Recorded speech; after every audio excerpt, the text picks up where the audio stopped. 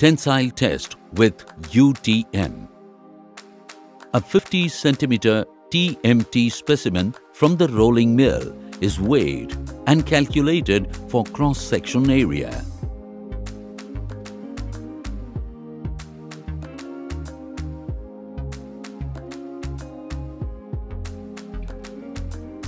The appropriate gauge length is marked and the measurements are saved in the UTM computer.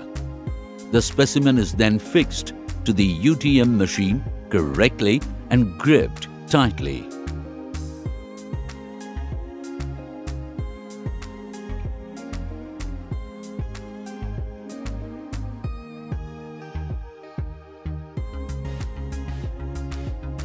Initially, set the tear load and then start the testing until the TMT bar breaks.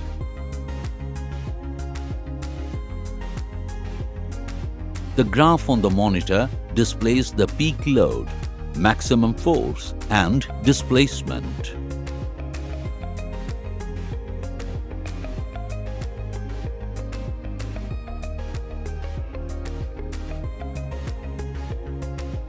The final gauge length is measured and saved in the computer.